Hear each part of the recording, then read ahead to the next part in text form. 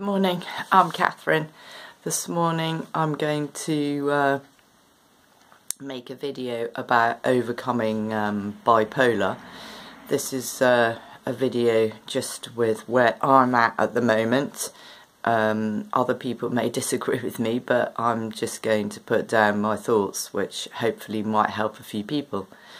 When I was 21, I had an episode of delusional thoughts. I had been travelling in India. My mum had died when I was 18. I was always a very sensitive person, an artist, and a person who cared a lot about other people. And when I came back from India, even when I was in India, I was getting increasingly sensitive, and I remember coming on the ferry from Ramaswaram back to Sri Lanka, where I was going to take the plane back to England, and I'd met a guy who was a pathologist, and he was very kind. He had his own van and he was travelling around India, and he was a bit concerned about me, and he spent time talking to me on the boat. And I can remember thinking, I just need to get back to England, you know, something's not quite right with me. Anyway, as I went back to England, I think I became, you know, I was becoming more and more imbalanced. And when I got to the UK, my aunt came to pick me up, and I thought that my uncle was going to be king of an African country, and various things happened. I'll just explain a little bit what happened to me, and then I can explain how I recovered. I thought that there was a lot wrong with the country, which I still think there is, by the way, and the way the world was being run. And I took a very long letter, which I drove up to the Houses of Parliament to deliver to Maggie Thatcher, who was the Prime Minister at the time. And I did various other things which were a bit imbalanced, like going back to my old school, and my uncle and aunt lived there, and putting on the fire alarms in their house, at which point my aunt, who was a social worker at the time, and there was a school doctor on the site, they came and I was sectioned. From what I can remember, it was the middle of the night because it was dark, and I was taken away in a van with handcuffs on, and I was taken to a place which I now know was the Priory, which was like an incredibly sort of posh hotel, but I didn't know where I was at the time. It looked like a very posh hotel room, and I was taken there, and then two men in white coats came in, and with a big hypodermic syringe, they held me down, and one of them put this syringe into my buttock, and actually, well, I think that's where it went. That's the last I can remember. And when I came round, bearing in mind I was 21, I was pretty fit. My first plan was to get out of there, because I thought they were trying to kill me. There hadn't been any warning that anyone was going to try and kill me, but ending up in that place, which looked a bit like some kind of macabre film with men in white coats, there weren't any doors that were locked, so it was quite easy for me to escape.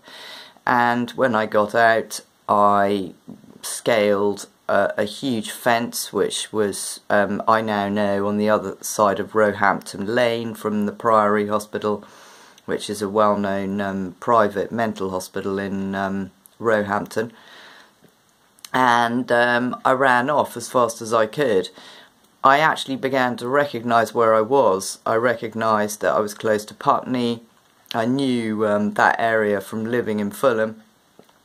And I found my way to a friend's house who lived, my friend's mother actually, who lived in Putney. So I got there, and actually some kind of communication, I imagine, went on between my friend's mum and my dad. and a similar thing happened. I think somebody must have come round and collected me and taken me right back to the Priory, at which point I don't remember actually any of this. In fact, I can't remember what happened for weeks after this.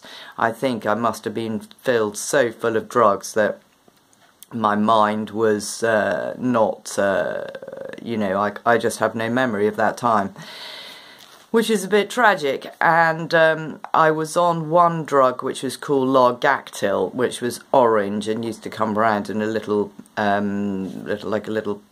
pill pot, which I used to have a measure of. And during that time I had at least 2 lots of electric shock therapy, and I can't remember most of it. I can remember going upstairs and seeing a game of chess going on in one of the other wards with the director of the film, the go-between, who happened to be in there at the same time as me. I should think there were quite a lot of imbalanced artists and musicians in the Priory. I can remember we were given coffee to drink in the morning every day, which coffee's never been very good for me, and it didn't seem to do me a lot of good, so I sort of gave that up. And I stayed there for a very long time until I decided that I didn't want any more of this orange Largactil, and that it wasn't doing me any good, and that actually I seemed to be addicted to it.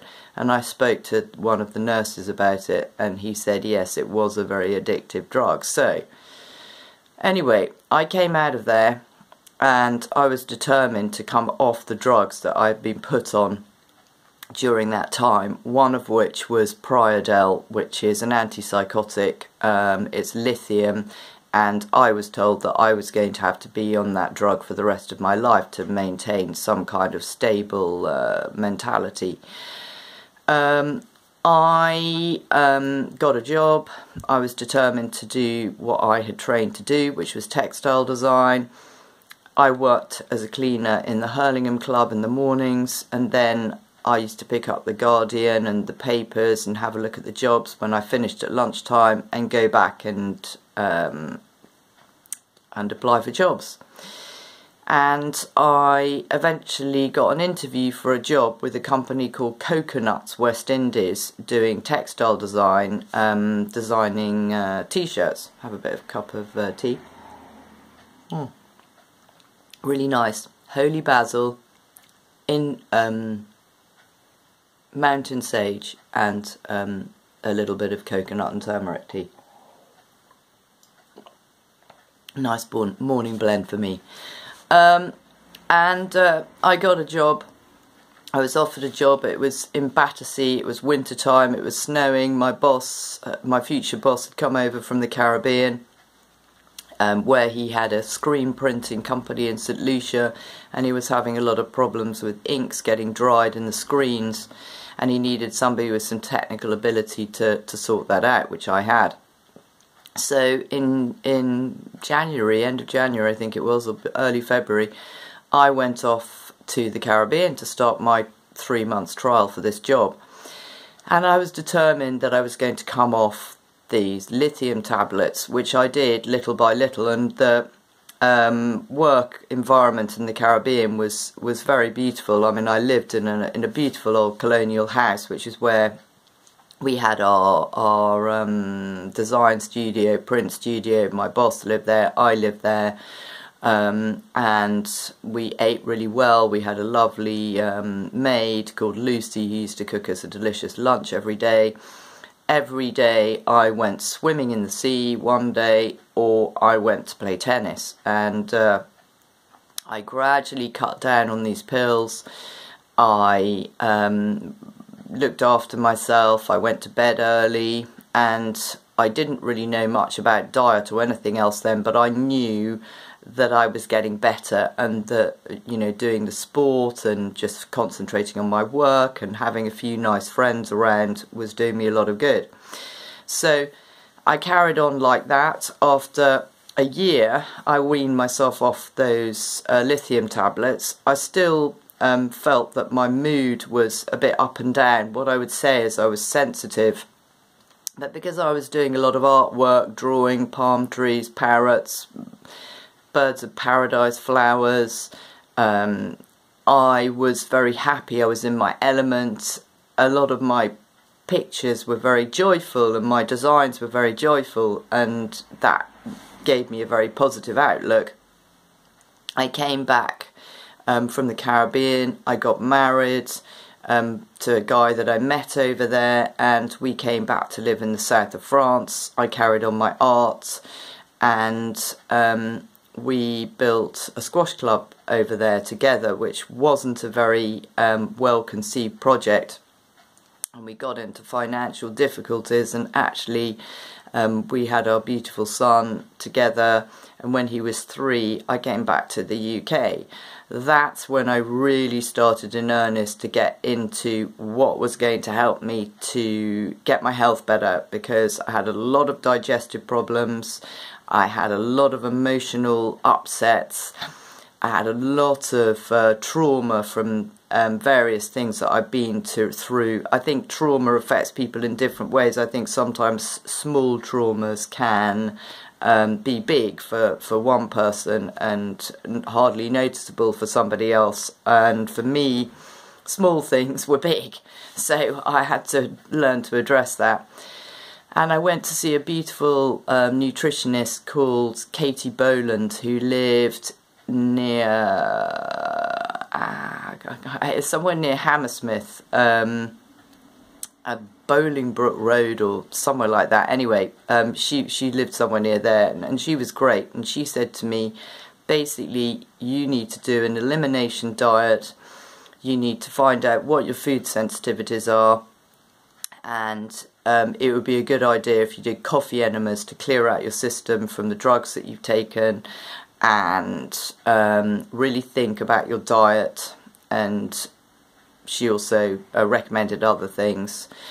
And at the same time I saw a homeopath who a friend of mine had recommended to me, who was called Charles Wansborough, who was a lovely guy who lived in Putney, and he was an ex-dentist whose health had really suffered through practicing dentistry. He was suffering from mercury poisoning, and he was a very compassionate man, and he helped me too. And I went on this elimination diet. I had a lot of I had a lot of emotional problems eliminating food. I can remember being on a weird diet. I had a book that the name of which I can't remember now, but it was a book written by 2 doctors, and they suggested to start with a lamb and pears diet. So that's what I did. I wasn't a vegetarian then, and I ate lamb and pears in just about every form you could possibly imagine, and got very tired of that. And then you moved on to introducing another food. Those were supposed to be the foods that were the ones that you were least likely to get a reaction to, so that's what I did.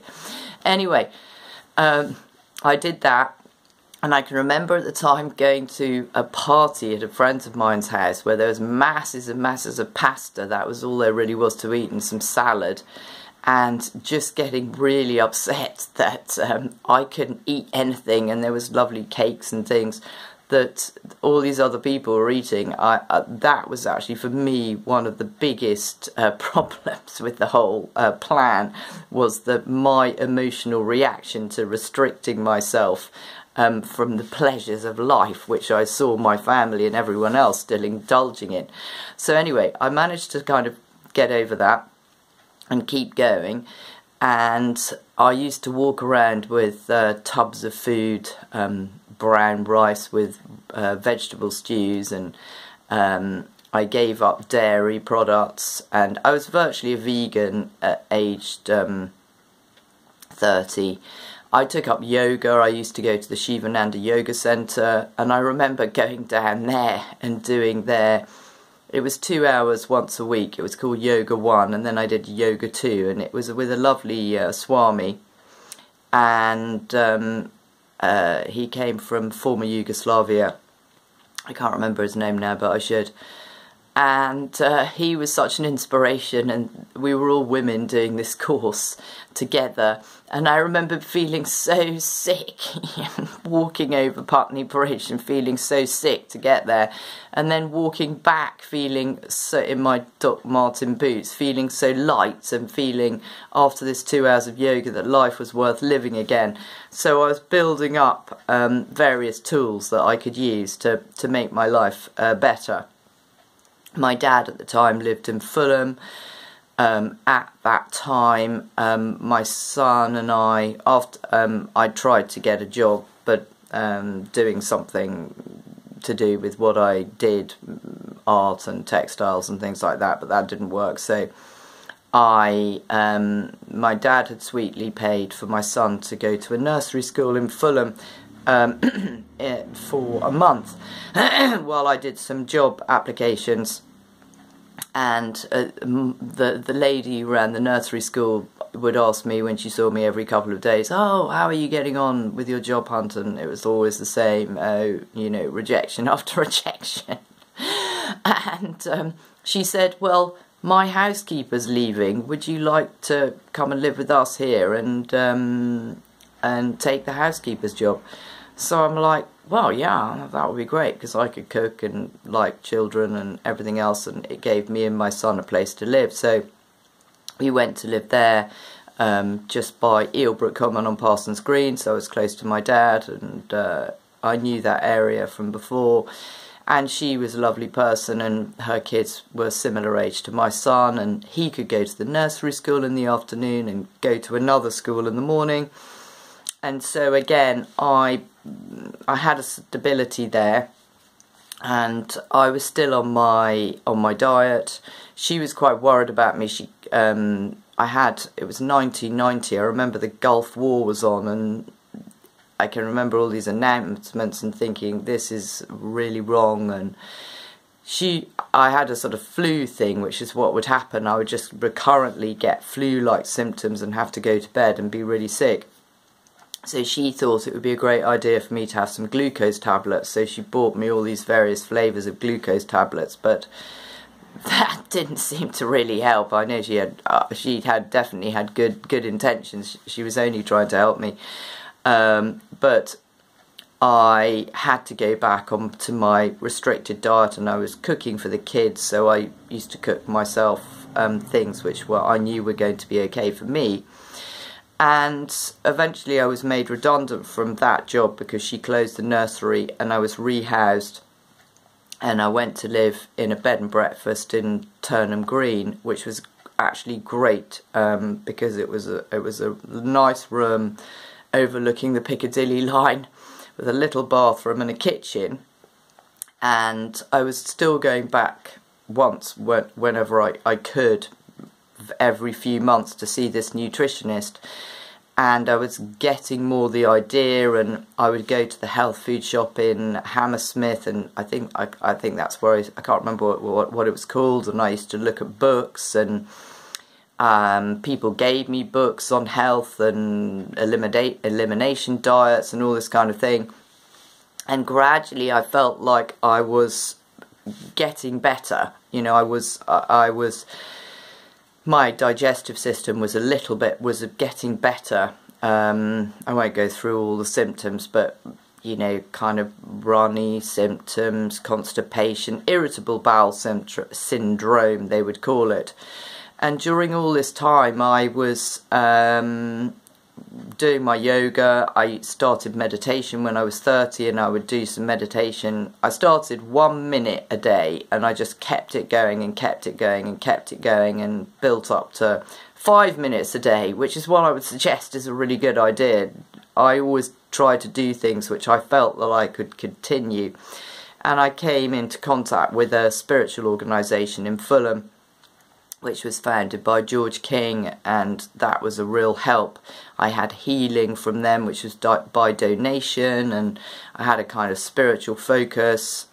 We used to do services for helping the world, sending out energy, saying prayers, and all of that clicked with me, because I was just realising more and more that the world that I was living in didn't sit well with me. I saw a doctor who was very helpful, and she sent me for a barium enema, which was a bit of a nightmare, and personally I wouldn't recommend that, but she was also helpful. I told her that all the alternative things that I was doing were working, and she encouraged me to carry on doing that, so I did. I think she got me some counselling, which was helpful, and she was generally a very supportive GP. And I was then rehoused in a housing association flat in Kensington Garden Square, which was great because my son, he's half French, and he was a student. He was, when he was small, at nursery school at the French Lycée, which was in Kensington. Because he was French, he got a free place there.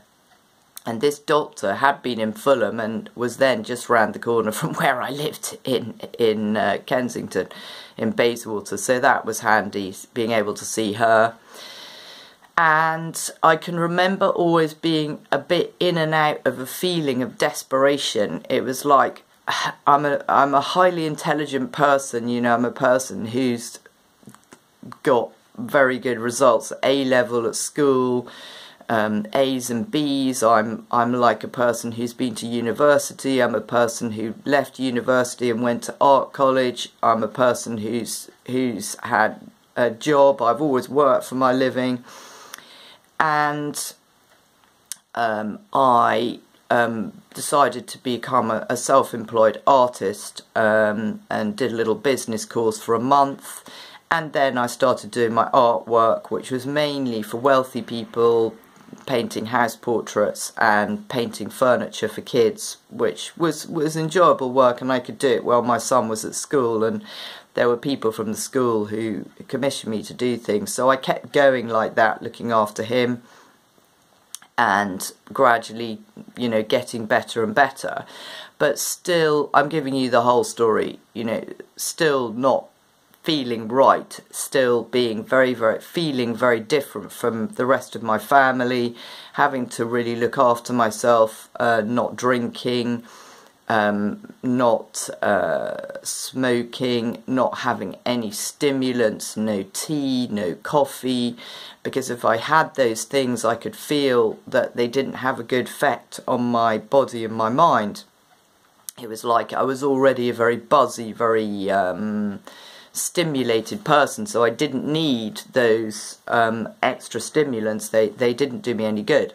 So I came off all of that, and I was like a person who was like doing all the things that everybody else wasn't doing, and they were doing all the things that I wasn't doing. You know, if I went to a party, I would pretty much always take my own food, just in case there was something that wasn't there, or if I was invited out to dinner, I'd take my tub with my brown rice and my vegetables and my little tub of hummus, or my chickpeas, or my all the things which I'd learnt were good for me, my rinsed sunflower seeds so that they didn't have mould on them. I had identified over those couple of years that I had a condition called candida overgrowth, which affected all sorts of different things. My digestive system, my mental state, my emotional state, everything was affected by this, and like a big craving for sweet stuff, which I had to give up all sugar, all refined flours, wheat. And again, when I did this, I felt better. So I was encouraged to carry on. But when I used to go to, you know, Christmas at my family's or something like that, and they were all tucking into their Christmas cake and Christmas pudding, and by this stage I'd also become vegetarian, because I thought that seemed again to be the way to go because of the antibiotics in meat, and I wasn't keen on the way that animals were treated. But I was becoming more and more restricted in my diet, positively restricted, I would say, but to keep to that in a culture where, you know, you only had to walk down Fulham Road or Hammersmith High Street, and every other shop is a cafe selling muffins and coffee and teas and sandwiches made with wheat bread. And in those days there was really pretty much nothing that you could get apart from in a health food shop which was any kind of alternative.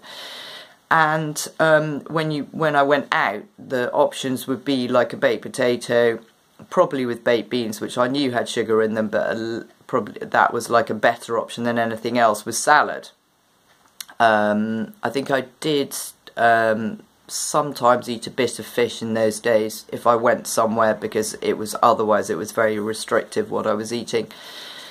And I just kept this discipline with the yoga, with meditation, going to spiritual services every week, looking after my son, who at this time I would cook. He would have meat, he would have the healthiest things I could make for him. I'm not really focusing this video on him, but what happened with me impacted him because he was only young. He was 3 in 1990. I used to make smoothies in the morning with, I moved again back to Fulham, to Greyhound Road, into a little flat which belonged to a friend of mine, and I got a job working for somebody who I met at the spiritual group, who sold Klamath Lake blue-green algae and antioxidants, an incredibly powerful blend of antioxidants and also probiotics. So working for him, he taught me some computer skills, and I started to learn more about nutrition. There were lots of practitioners who used to buy the algae to give to their patients.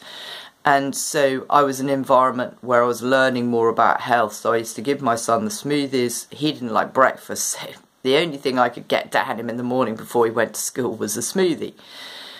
And that again, I began to realise that I was not really I was a part of the system that I was living in, but it never sat well with me. There was too many things going on, you know, homeless people on the street.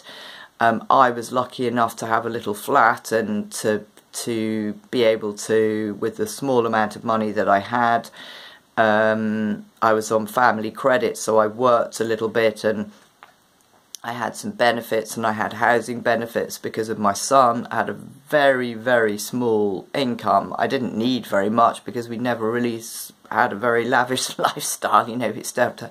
We had a season ticket to Kew Gardens, which we'd had from when we were in the housing association place in the bed and breakfast, and we used to go there. We used to go for walks along the river.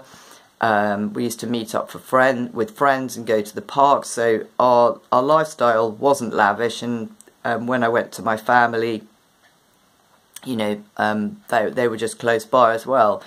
So kept living like that, kept doing the yoga. Little by little things started to get better, but there was still something very underlyingly imbalanced with my health. Eventually went to live with my boyfriend, partner, who down in Bristol, for a couple of years. I had also had a relationship with him before I went to the Caribbean, and he was actually part of this spiritual group in Fulham, which I used to attend. And my son went to a lovely school in the country, and my partner was quite alternative thinking. We did yoga, we did meditation. I did most of the cooking. He was quite happy to have healthy food. We had simple, healthy food. Then I got a job looking after a lady who I knew, who was very alternative thinking as well, looking after her children, picking them up from school and cooking for them and looking after vegetables and growing them in her garden. So that was all, you know, really good.